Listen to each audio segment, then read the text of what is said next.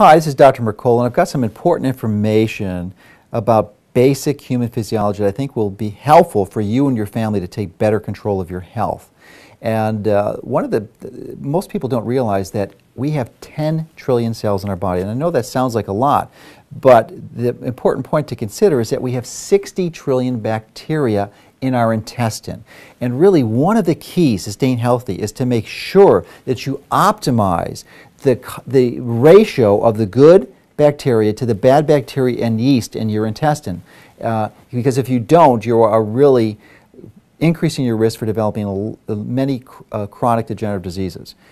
So let's talk about some of the things that you can do. One of the ones is that you want to stay away from sugars and processed foods and foods that break down quickly to sugars, because what that will do, it will serve as fertilizer for the bad bacteria and the yeast. And once those get out of control, it becomes very difficult to reverse that. So conversely, you want to replace those sugars and highly processed foods with more vegetable fibers and water-soluble fibers, because those are fertilizer for the good bacteria, and that will help to optimize it. And the reason you want more good bacteria than bad is somewhat obvious. These good bacteria, actually, they're waste products. They produce waste products that are very important for our own nutrition. It's sort of a symbiotic relationship. They produce things like vitamin K2, which has an amazing influence on our health and bone density, and a variety of other elements that are really essential for optimizing our health. So that is key. So so adjusting your food, making sure your diet is optimized.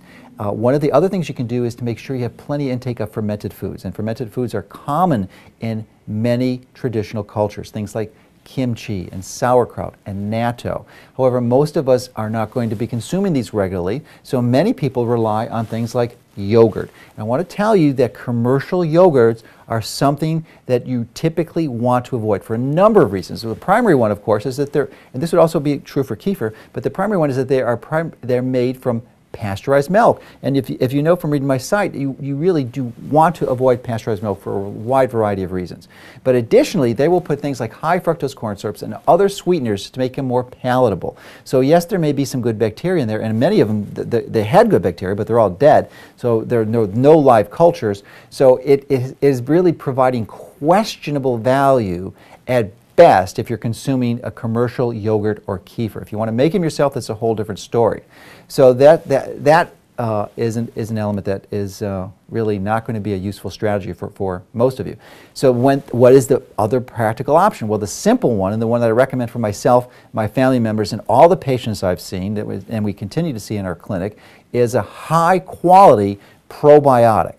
And what do I mean by high quality? Well, let me give you some characteristics of a company that produces a high quality probiotic so that you'll be able to make a wise selection when you're at the health food store or you're online choosing this. One of the key things are to make sure, and this is not only true for probiotics, but it's true for all your supplements. Make sure that your supplements do not have magnesium stearate or titanium dioxide. Magnesium stearate is a flow agent. It's used to help the materials go into the capsule of the tablet, but it has no benefit for you. In fact, it has a huge disadvantage because it will actually promote the growth of a biofilm in your intestine, and this biofilm forms a layer between the food and the supplementation you're taking and your intestine, and it actually limits absorption. So it will cause lots of problems for you. So no magnesium stearate, no titanium dioxide. That is one key thing.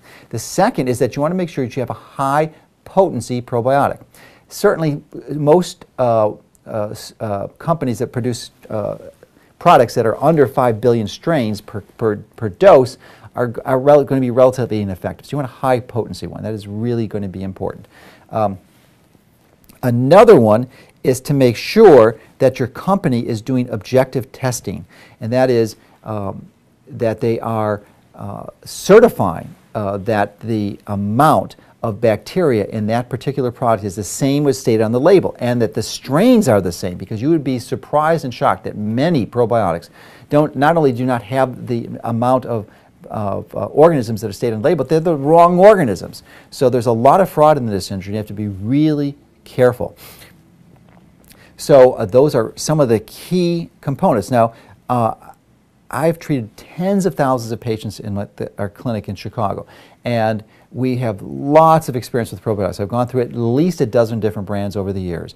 And as a result of this experience, I've realized that there's really no perfect strain for everyone. So another important principle is to recognize that if one product that you are taking is not working, then try another one, because it's really extraordinary that there's this wide range of response to that. So, but these general principles are typically helpful, and because of my experience, I've been able to put together and work with a company to produce one of the highest quality supplements, probiotic supplements that I am aware of. And let me tell you why I think it's one of the highest quality. First is the number of organisms. They have 66 billion organisms per capsule. And this is a multi-strain capsule. There are a number of different organisms you can read on this page that are in there that provide this wide range and increases dramatically the likelihood that you're going to respond favorably to this.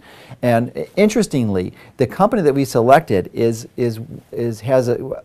follows a practice that I am very fond of, which is under-promising and over-delivering. So even though they say there's 66 billion strains in each capsule, they're lying. Because when they do their test, they actually have 50 to 70% more. So that 66 billion is actually closer to 100 billion. And you are actually getting far more than the label says, which is a very good component. And part of the reasons they're able to do this is they pay very careful and close attention to the way that they process this. When they purchase their actual strains from the different companies, they make sure it's all refrigerated and stored refrigerated, and it's refrigerated throughout the entire process. So it's a really important component, and is one of the reasons why they're able to provide such a high potency strain. So that is very key. And of course, there's no magnesium stearate or titanium dioxide in it.